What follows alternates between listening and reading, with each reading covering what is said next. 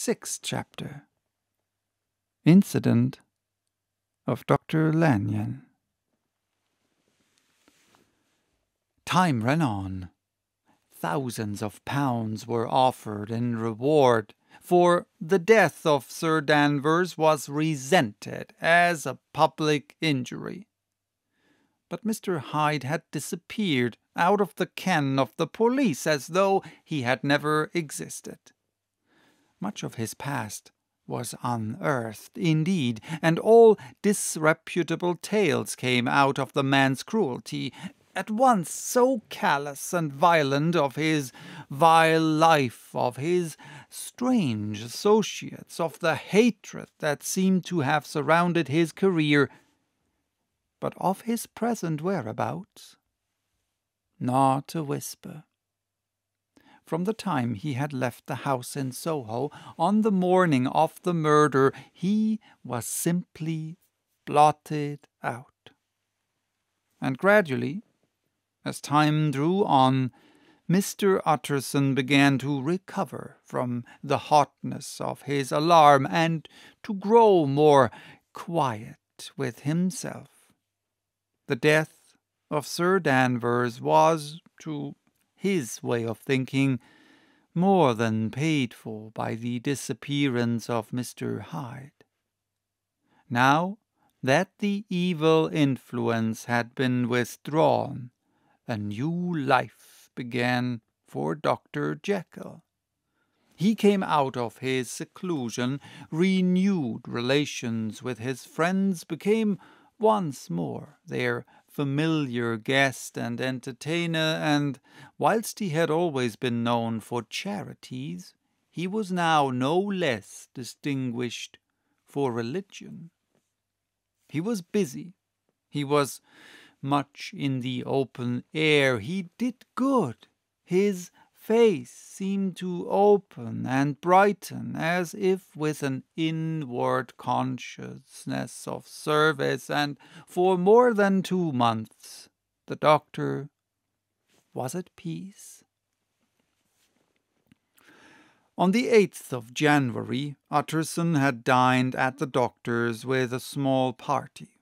Lanyon had been there, and the face of the host had looked from one to the other, as in the old days when the trio were inseparable friends. On the 12th, and again on the 14th, the door was shut against the lawyer. "The doctor was confined to the house," Poole said, "and saw no one." On the 15th he tried again, and was again refused. And having now been used for the last 2 months to see his friend almost daily, he found this return of solitude to weigh upon his spirits. The 5th night he had in guest to dine with him, and the 6th he betook himself to Dr. Lanyon's. There, at least, he was not denied admittance, but when he came in he was shocked at the change which had taken place in the doctor's appearance. He had his death warrant written legibly upon his face. The rosy man had grown pale, his flesh had fallen away, he was visibly balder and older, and yet it was not so much these tokens of a swift physical decay that arrested the lawyer's notice as a look in the eye and quality of manner that seemed to testify to some deep-seated terror of the mind. It was unlikely that the doctor should fear death, and yet that was what Utterson was tempted to suspect. "Yes," he thought, "he is a doctor. He must know his own state, and that his days are counted, and the knowledge is more than he can bear." And yet when Utterson remarked on his ill looks, it was with an air of great firmness that Lanyon declared himself a doomed man. "I have a shock," he said, and I shall never recover. It is a question of weeks. Well, life has been pleasant. I liked it. Yes, sir, I used to like it. I sometimes think if we knew all, we should be more glad to get away. Jekyll is ill too, observed Utterson. Have you seen him? But Lanyon's face changed, and he held up a trembling hand. I wish to see or hear no more of Dr. Jekyll, he said in a loud, unsteady voice. I am quite done with that person, and I beg that you will spare me any allusion to one whom I regard as dead. Tut, tut, said Mr. Utterson, and then, after a considerable pause, can't I do anything? He inquired. We are 3 very old friends, Lanyon. We shall not live to make others. Nothing can be done, returned Lanyon. Ask himself. He will not see me, said the lawyer. I am not surprised at that, was the reply. Some day, Utterson, after I am dead, you may perhaps come to learn the right and wrong of this. I cannot tell you.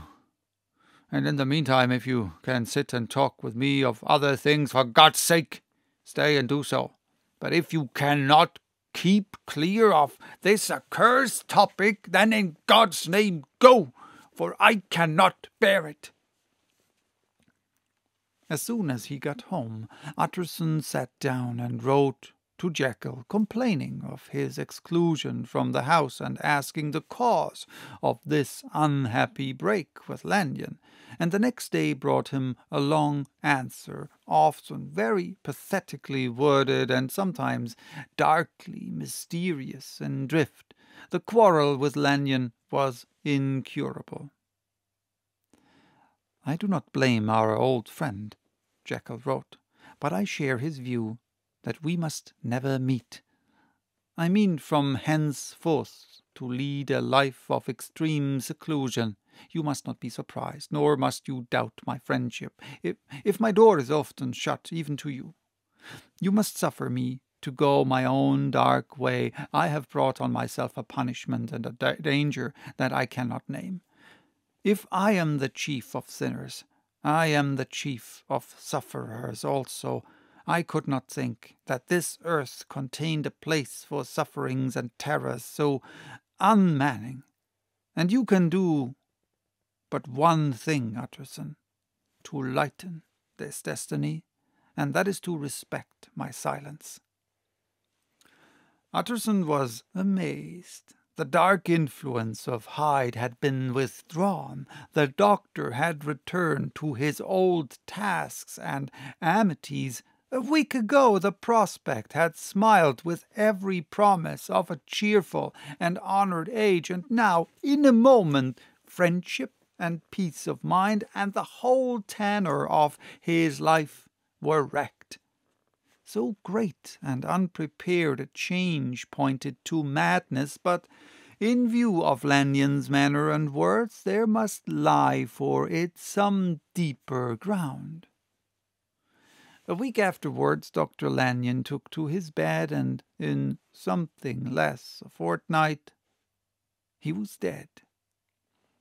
The night after the funeral, at which he had been sadly affected, Utterson locked the door of his business room, and sitting there by the light of a melancholy candle, drew out and sat before him an envelope addressed by the hand and sealed with the seal of his dead friend. Private, for the hands of G. Utterson alone, and in case of his predecease to be destroyed unread. So it was emphatically superscribed, and the lawyer dreaded to behold the contents. I have buried one friend today, he thought. What if this should cost me another?